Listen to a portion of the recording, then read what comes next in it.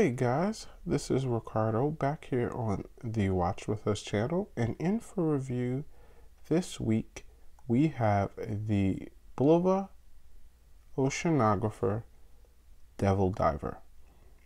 Now this watch was released earlier this year in January, if I remember correctly, and it's another reissue in the line of reissues that Bulova has been releasing for their classic Devil Diver watch.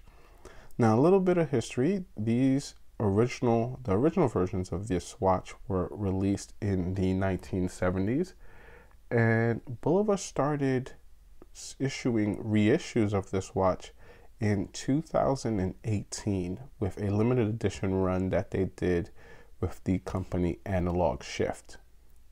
Now, after that release in 2018 and 2019 for Baselworld, they started releasing some more colorways of this watch. And in 2020, in some foreign markets, the brand went ahead and released smaller versions of the reissues.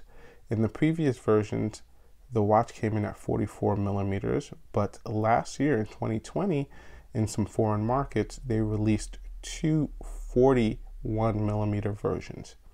And now in 2021, they're giving us this 41 millimeter version in orange.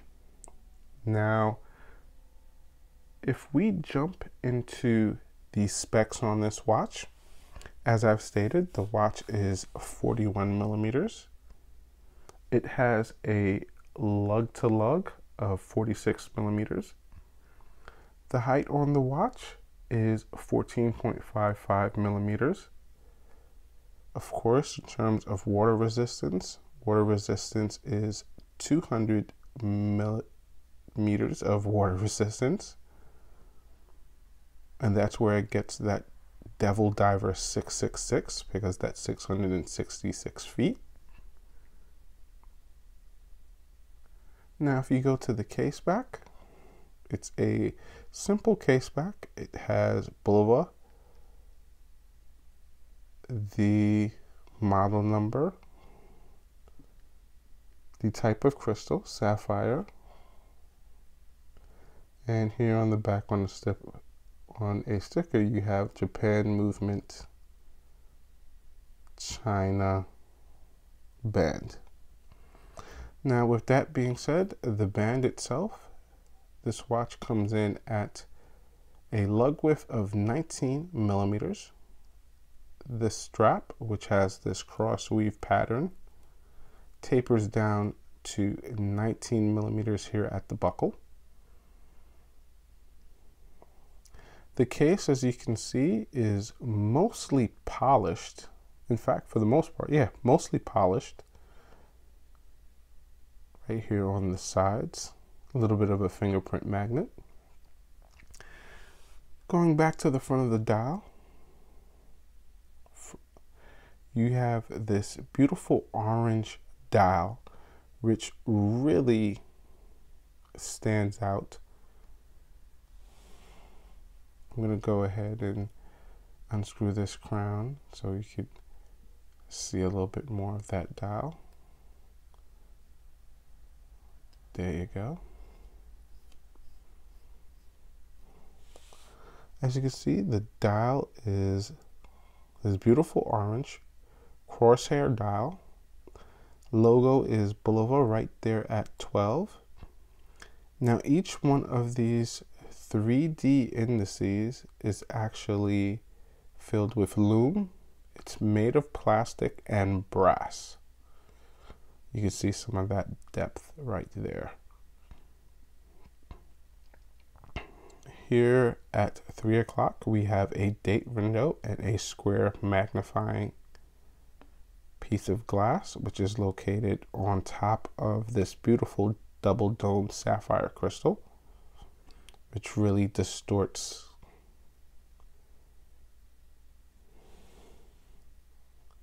the dial.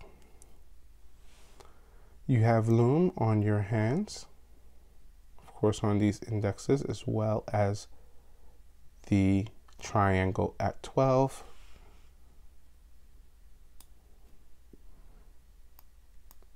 In terms of clicks, this is a 120 click bezel. Nice action. Bezel has two colorways. You have that orange color from 0 to 15 and black from 15 back to 0. Now inside you have a non-hacking Myota movement, the 821D movement.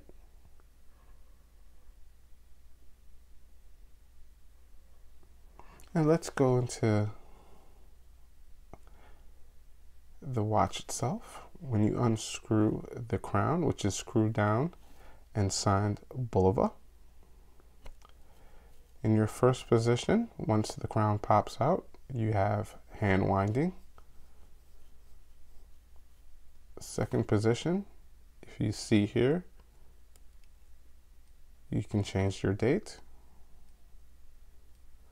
And in your last position, as you can see, the seconds hand continues to move. You could actually change your time. Now, let's jump into my thoughts and pricing on this Bulova Devil Diver.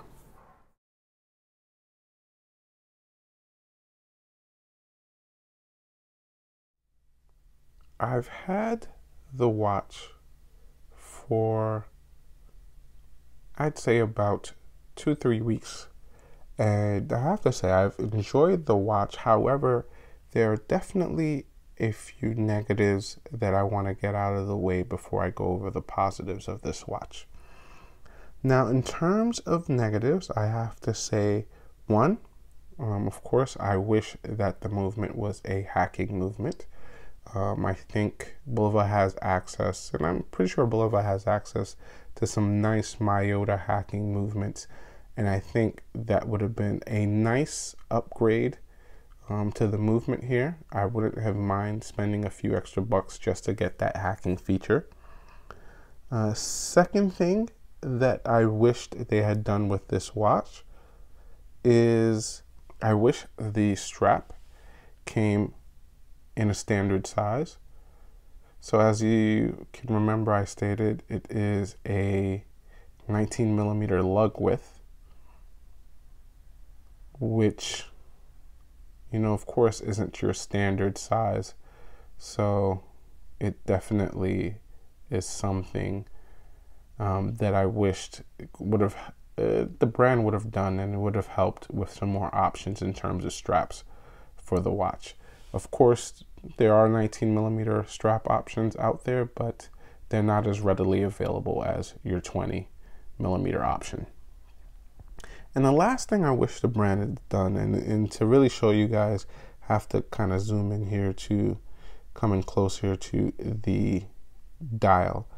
I wish they had done the logo like the older 70s version.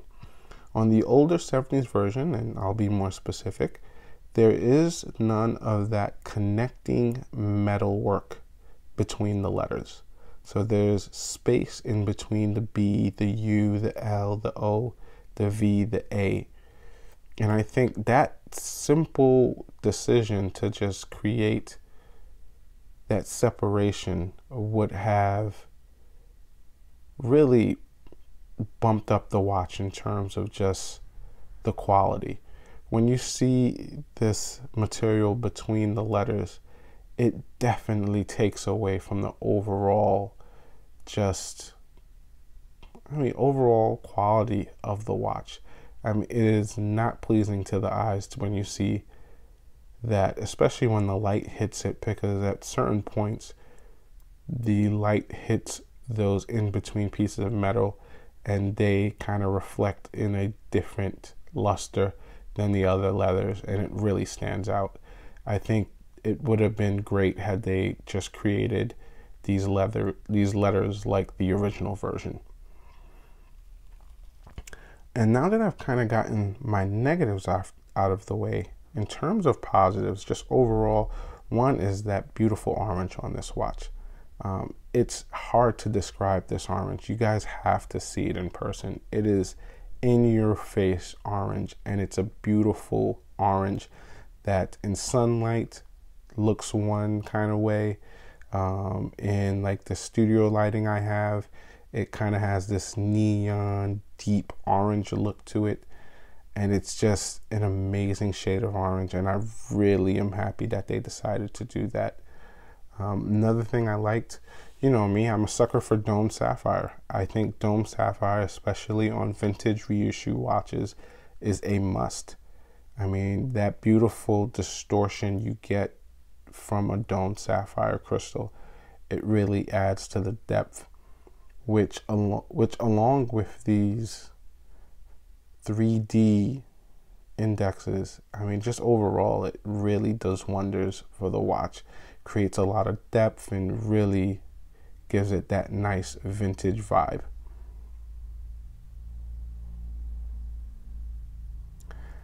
And finally, in terms of positives, of course, I have to say the sizing.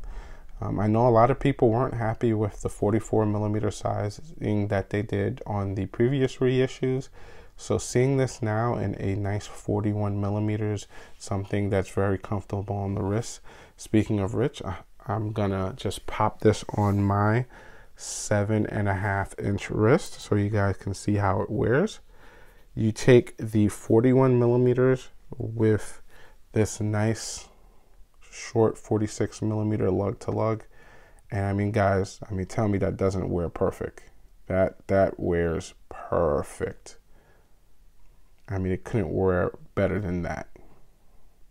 But yeah, just overall, I mean, I have to say, I think they did a great job with this. There are definitely some things that I think if the brand decides to do, will bump this up into another level and really make it a nice overall, almost a perfect watch. That logo, the movement inside, and of course the standard straps. I think if they do that, you have a big winner.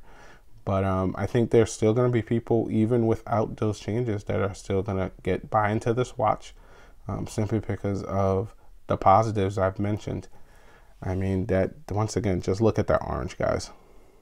Just look at that orange. I mean, it is in your face orange.